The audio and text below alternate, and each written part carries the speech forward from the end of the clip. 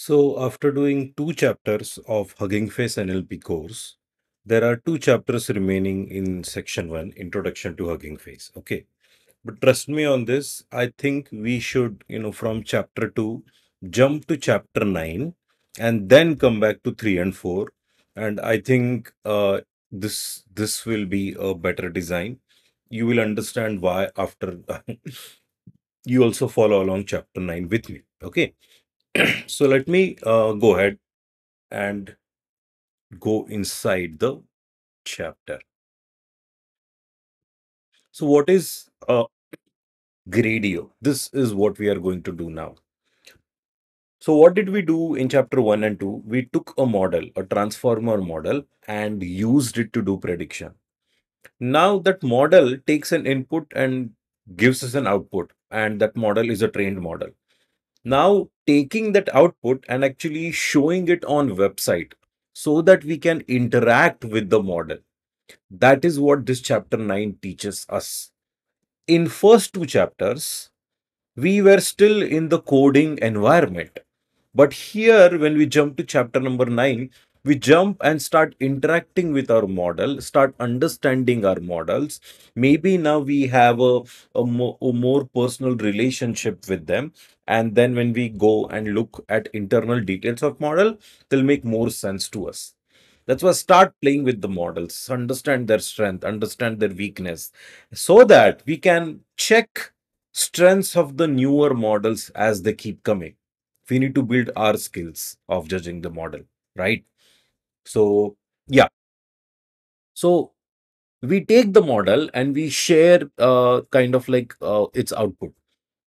So, for example, a sketch recognition model here, this demo, wherein we can draw anything.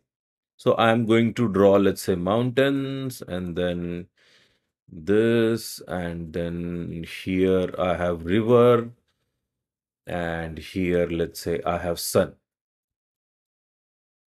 So if I have drawn this drawing, it has not been able to recognize what the thing is. Let me draw something simpler. Mm, Circle and sun.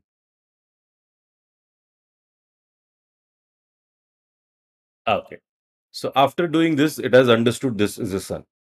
So, like this model can identify more than 300 categories.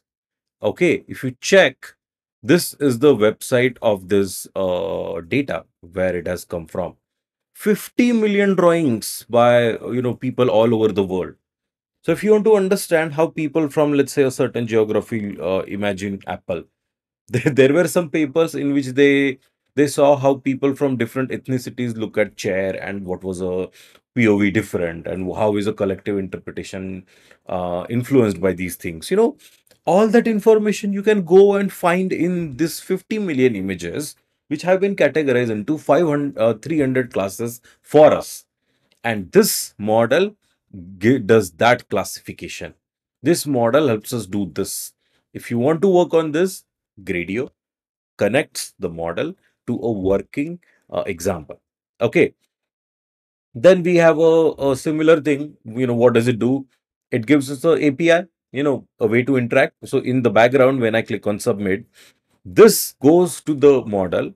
The question which is written here goes to the model and answer comes up. So behind the scene model is being called on these things. What is the paragraph? This paragraph is about Harry Potter series.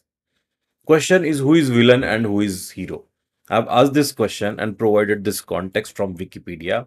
And when I submit the question, okay, here through this, it is easy to understand that it talks about Harry Potter, the main hero, and villain, which is Lord Voldemort. But if you ask this question like this, let's see how much time it takes to answer. It only talks about one thing. If I ask who is the hero, just hero, I have found out that this model answers correctly. If I ask about a villain, the model answers correctly. If I ask about heroes' friends, it answers correctly.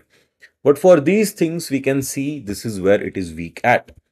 So we can interact with the model, see how good or bad it is. Then in the background, we can check in the code and maybe do some visualizing of embeddings in another thing, maybe. So we are looking at the model from different perspectives, not just code, but interacting with the code, visualizing code. That's why DistilPub is so amazing. So if you go to this DistilPub, it has a app grand tour of visualizing neural networks, and it goes into extreme details of visualization. So after you get a deeper understanding of what is happening, how the data is being processed, and blah blah blah, then you can go a lot deeper, and your understanding of neural network fields gets improved a lot. So model to its visualization to its interaction. Okay. Then another demo, it is background removal. So the code is again pretty simple. The model has been trained. You specify whichever is the image you want to provide, and then you submit the thing to the model. It takes in this image as an input, start processing it, then whatever time it takes, and then we get the output, and it is rendered as background removed thing. So let's see how good it is.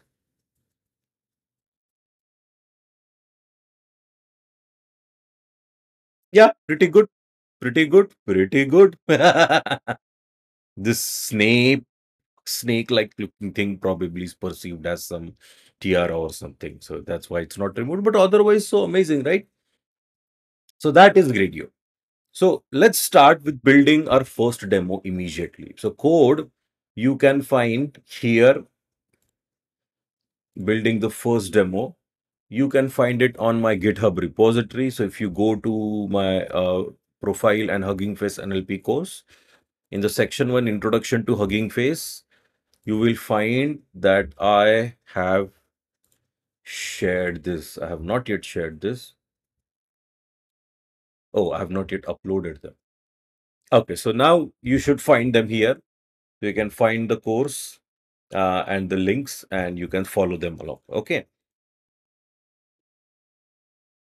So how to use Gradio? Gradio is pretty interesting. It starts as a package, a simple package. We import Gradio as GR. Whatever we need, there are a few types which are defined. So gr.interface, gr.audio, gr.image, gr.textbox. If you want more details, you can simply check Gradio's components, and you will find that there are a lot of things it supports. So here you see on the left hand side, there are many things it supports, but there are generally only a few ones we need. So just with that, we can, start interacting with the models. So the few ones we need is interface, text box, audio, and there is also a chat interface. How does it work? See, Gradio is a function. Gradio is a thing which takes just three inputs. Function to be called on whatever the input to the model is, then inputs to the function, and whatever is the output of that function gets rendered by this thing. Let me repeat. Input is taken from the web page here, gets passed on to the model with the function here, and output of that model gets rendered in this section here. So input, processing, output. So when we execute this, it builds a model immediately, which helps us interact with it. So this is an extremely simple model. Let me open it into browser so that it's easier to interact. So I've just say ASDF. It takes this as an input. It is passed to the function, and that function takes it and gives this as output. What is the function? It takes in this input, return hello person with name, this, and this takes as an input. So pretty simple, right? So if I say something like this, where I say gr.textbox and I specify label equal to something something placeholder. So these are details of the text box. Above, we only provided gr.text box. Now here we specify the behavior, and then we again give it to a function inputs output. So when we execute this, it kind of like we can configure it to give hints about what it expects as an input. So for example, type your name here and example of name John Doe. So this way we can help a user who are new to our model understand what we are supposed to do.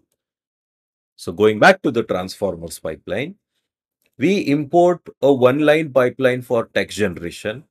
For interface, we give in function as simple predict, which takes in this model which has been created from the pipeline, takes in input and gives us the answer, and we render it here. So just execute it.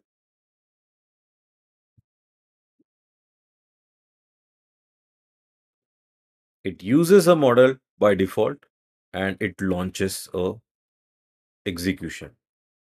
So if I put a prompt here, so prompt example, what is summary of data science field? This as a input is taken to the model and we get output. So what is summary of data? Yes, of course, you always need to define what you do. You can do this. So look at how bad this answer is because the model is just automatic, I guess. We need to fine tune it on a specific problem. But you see, we can start interacting with it immediately. We can see the quality of the answer. We can see other properties. We can just print those details here. So by using Gradio, you can actually do quite a lot of things. So check its documentation. If follow along these examples I have taken, and there are, in its documentation, there are a few examples. Building a Pictionary app, then image classification in PyTorch. Then there is another one, image classification in TensorFlow and Keras. Then there is another one, image classification with vision transformers. And then there is another one named entity recognition. So these are less than 10 lines of codes of demo. You just write this in your code and execute, and you will get a working model. So you can now connect a transformer pipeline to a ongoing demo. Okay. And this way you can get an interaction and feeling like I've said. And then you start looking into internals of the model, and you play with it, and you constantly check the model, check the accuracy, and go back to the model and go to the output in Gradio. And this is the loop we'll keep on doing. This is why chapter 9 is important after we have done chapter 2.